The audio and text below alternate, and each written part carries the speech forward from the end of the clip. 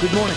We kick things off with a doozy in the mid-pen. Cedar Cliff and Bishop McDevitt. McDevitt in gold. Stone Saunders with a simple slant to Jeff Penn, who finds a seam and takes off for the score. Saunders threw 4 touchdown tosses in the first quarter alone. It turned into a blowout quickly. Colts back to pass, and it's picked off. Nevin Hopkins, with his 4th interception of the season, returns it for a pick 6. 35-0 McDevitt before half. Play of the game turned in by McDevitt. Sincere Bowers bolts up the middle, hurdles a tackler, and just keeps going for a 67-yard touchdown. Wow!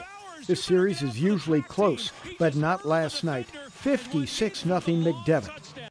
Steel High alum Jordan Hill, in his first year as Trinity's coach, home against his alma mater in a dandy. Early on, Trinity back to pass.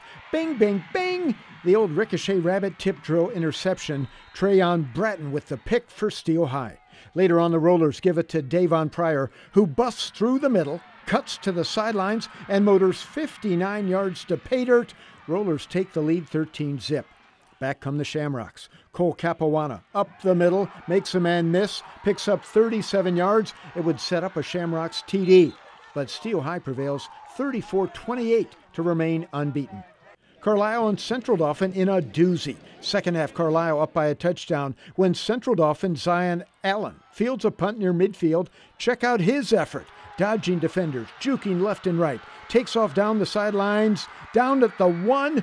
They would punch it in moments later to tie the score. But on the ensuing kickoff, Carlisle's Jeremiah Hargrove does him one better. Busting through the wall, down the sidelines. Will he make it? Yes, 90 yards as he dives in, putting the herd back in front.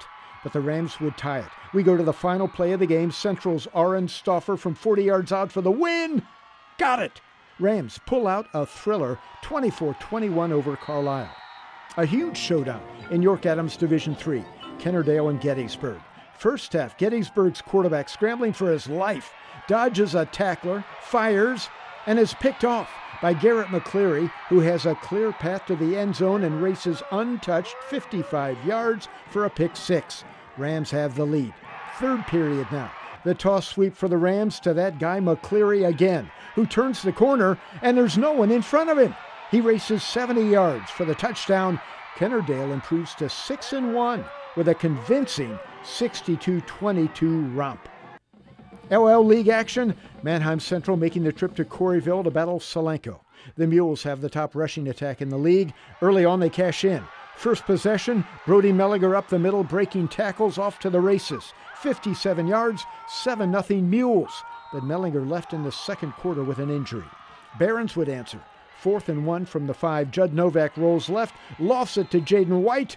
Central ties it up at 7. Second quarter now, the Barons strike again. Novak on play action, hits Logan Hostetter for the score. Manheim Central goes on to win it 35-21.